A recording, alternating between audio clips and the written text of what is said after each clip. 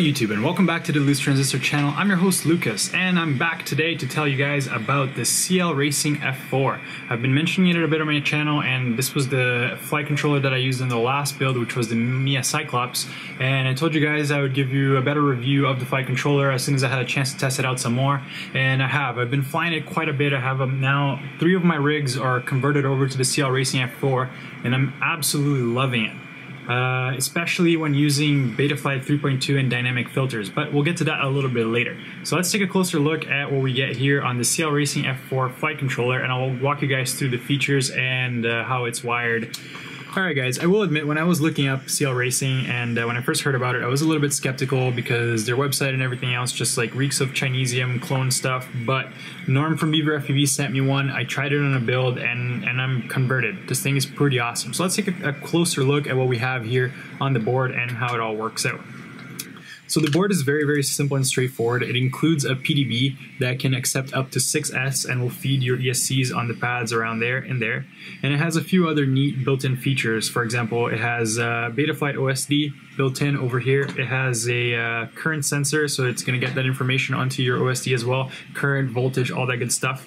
It also has a nice little SD card right here for you guys that like to chase black box logs. You can do it right here. You just put a little SIM card in there and you can record your logs super easy. This is usually a feature that you don't see on a cheap flight controller like this. I keep hearing in Canada this is $40 so for 40 bucks getting an F4 flight controller with all these built-in features and a PDB is pretty amazing, and I'm pretty impressed by it too. Since we're down here at the bottom and we already took a look at the OSD and the current sensor over here, let's take a look at this stuff over here. What is this? This right here is actually all you're gonna need to use if you wanna, for your radio. So all the radio connectivity, PPM, S-Bus, satellite, everything is happening down here, which makes it super easy. Let's take a closer look here, see if we can focus and get some light maybe. You might not be able to read it, but here we have S-Bus, satellite, and then we have RX 5 volt and ground. So you could use those right there, no problem if you have S-Bus or satellite. Then we have a telemetry pad right there, which is super easy for you guys who do FR Sky. So telemetry. Then we have 3.3 volts, so if you have a 3.3 volt receiver, you can still use it on this board, no problem, and a PPM. I might mention to you guys that the board comes with 2 battery elimination circuits, one for 5 volts and one for 12 volts, and they're each rated for 1.5 amps, which is more than enough for you to run pretty much anything you need. I'm running my VTX camera and radio all from this board, no worries, using the VTX03 and the HS1177, and it's been performing quite well. So let's take a look here at the other side of the board. So this would be the up side of the board, and there's a built-in buzzer right here. However, the current this board is very new. It ships with 3.1.7 Betaflight, and that code is not quite ready. There's a few caveats. For example, the buzzer that I just mentioned doesn't quite work. It just clicks, which is kind of annoying, but whatever. I tend to disable buzzers anyway. Another thing that you have to be cognizant is if you want to use LED strip and D-Shot, you won't be able to do that on 3.1.7. But as soon as 3.2 comes out, and if you want to run the 3.2 nightly builds or whatever, that stuff works, everything is fixed, and the buzzer works, no problems. But I've been running mine on 3.1.7 and 3.2, and they have both been running great. No worries at all, except for the issue with the buzzer.